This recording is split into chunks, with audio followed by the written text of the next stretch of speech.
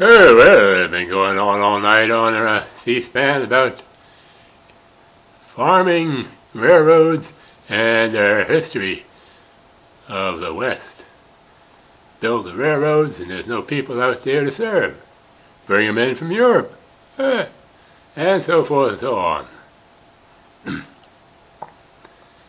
Now, what do we have? We have a right wing.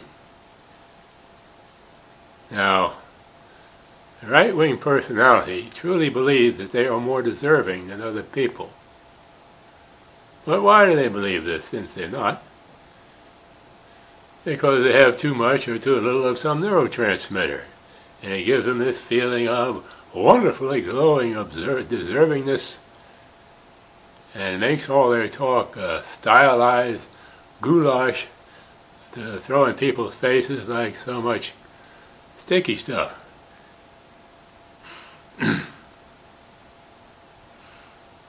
Yeah.